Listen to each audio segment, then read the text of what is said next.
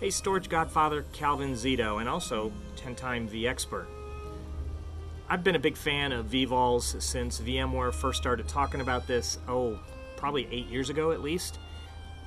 HPE was actually in the forefront of developing vVols with VMware. We used 3PAR as a development platform, or VMware used 3PAR as a development platform. Now what I want to do is just show you more of that love for vVols that I have with a demo that I've got with HPE Primera, our newest array in the portfolio. Before I get to the demo, just a couple quick things. If you're watching this on my blog, on Around the Storage blog, I've got some links in the blog where you can see more details about vVols, another presentation I did that goes into a deep dive of what VMware vVols is, a demo with it on 3PAR. If I can pull out some other demos, I'll get those into the blog as well. Or if you're watching this on YouTube, check the description to get more information if you're just not up to speed on vVols. Anyway, without further ado, here's my HPE Primera and vVols demo. We're going to start at the HPE Primera SSMC, and you can see that I have a HPE Primera C630. I'm going to click on Hosts, and I'm going to show you the VMware hosts that we're going to use in this demo. You can see it's a DL360G9 and has the 227 in the name. And this host already has a volume that we have exported. But it is a VMFS host. So what we're going to do is walk through the process of enabling vVols on our HPE Primera. There's two ways you can do it. We can do it from the SSMC, or we can do it from a CLI. So here I am in the CLI. I'm going to do a show sys, and you can see the C630. Don't let it confuse you that it says HPE 3PAR. It is a Primera, but in the way it identifies itself, it does identify as being part of the 3PAR family. I'm going to show the show Vasa, and we can see the URL for our Vasa provider. You can see that the Vasa provider is only proposed, and if we look at the certs, we don't have a cert, so that's the first thing we need to do here. So I'm going to use the command to create the certification. This is a self-signed certification, and I'll put in the instructions here to do it. I'll do the show cert command. There you can see the Vasa provider. I'm going to do show Vasa, and we can see it's now disabled, so we actually have to enable it, and we'll do that with this next command. And we'll do that with the start Vasa command. This normally takes a little bit, but we'll fast forward through that. I'll do the show Vasa command, and now we can see that it is enabled. We're going to go back to the SSMC, and we now need to enable our container. This is the vVols container that has to be turned on when you want to use vVols on an array. I'm going to click on Show More, and here you can see the storage containers, which I'll click on.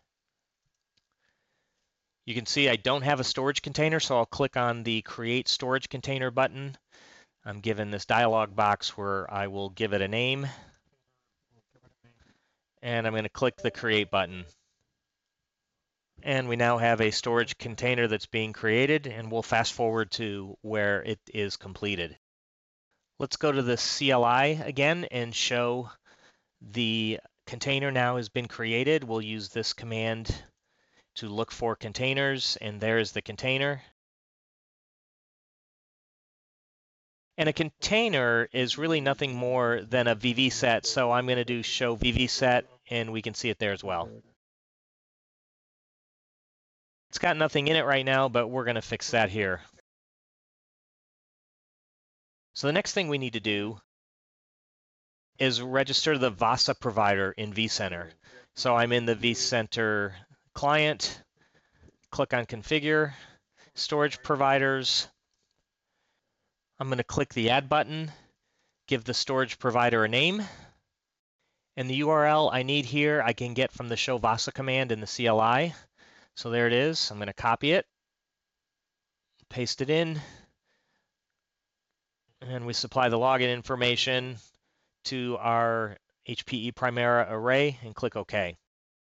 Now we see a message here that says it failed, but this really isn't a failure. It's just really a step to get you to look at the thumbprint on the array and ensure that it's the same one that we see here. And I can see that it ends in 1E30, so let's go confirm that that's what it is, and yep, that's what it is, so we're good to go. And I'll click yes to confirm and keep going forward here. And we can see that our storage provider is here, it's active, and it's been registered with the vSphere client. We can see supported profiles we have, and we can see it's online and active. So let's create a vVol data store. We're going to use that storage container we created to host a new data store. So here, as I create my new data store, I want to pick the vVol option, so it's not a VMFS data store. Click Next. I'm going to give it a name. We'll use vVols in the title of my data store name so we can clearly see it through the rest of the demo. And we can see the backing storage container that we're going to use here for this data store. I'm going to pick my host, click Next, and now we're going to go ahead and create our data store.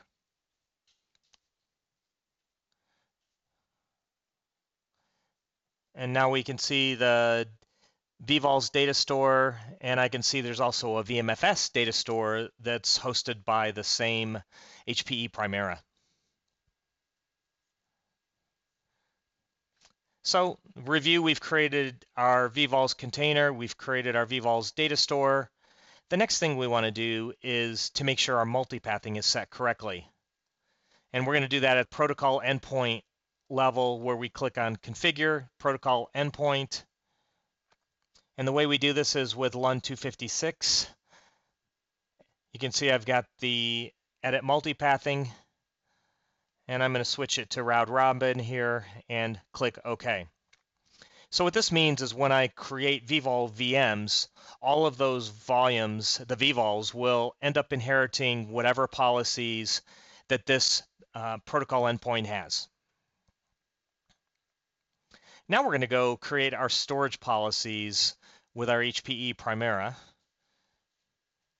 being used as the backend storage. So we'll create it as a Primera policy here within the vSphere client. We're going to enable the rules for HPE Primera Storage, click Next, and now we'll click Add Rules. And the 4 rules I have are the common provisioning groups, the snapshots, thin provisioning, and the data reduction that I'm going to use.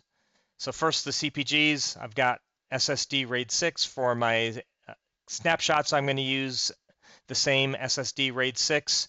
I'm going to enable thin persistence, and I'm going to say no data reduction and click Next. So basically what it does is it finds storage that can address these policies that I've got, and there it is, my storage container. And so this is going to be both SSD RAID 6 for both my CPGs and my snapshots, thin provisioning enabled, and data reduction disabled. So now let's go ahead and create a VM. And we're going to use the policies that we just specified.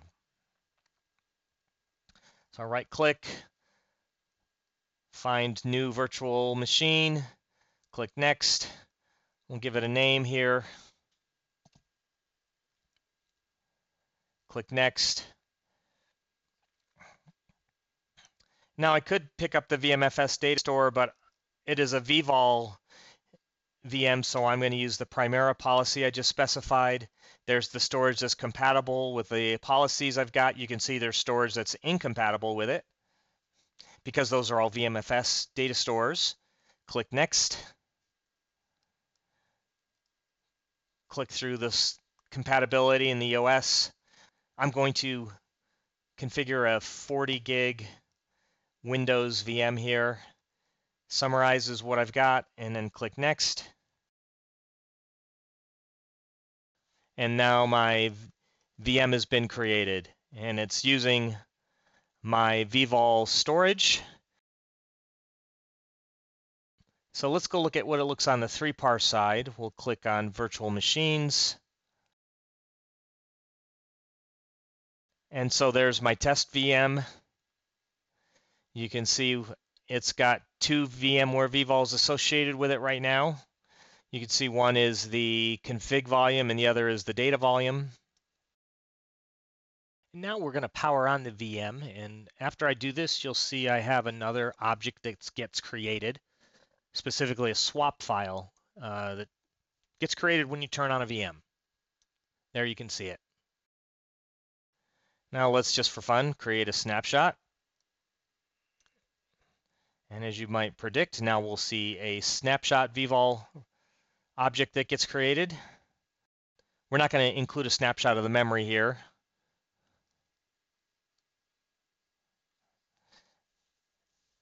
And we'll look back onto the SSMC, and as soon as the snapshot is created, we'll see now we have 4 volumes, and we can see there are 2 data volumes, one of them being the snapshot, and the other 3 that we already had. So let's go back to the vSphere client. We'll create another snapshot, and this time we'll include the memory, and I'm sure you can predict what's going to happen now. I'll give you a hint. We'll see another data volume, and there'll be another memory vVol object that you'll see once the snapshot's complete.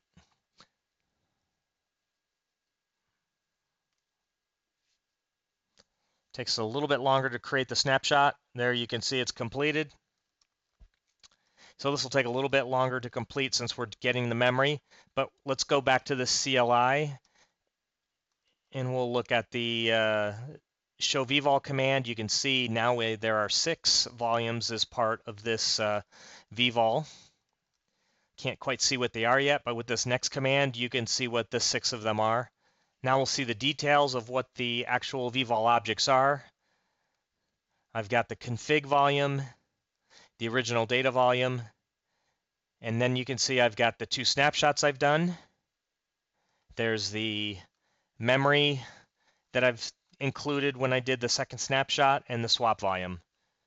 Let's go back to the SSMC. You can see there I have the 6 VMware vVols, the 2 snapshots.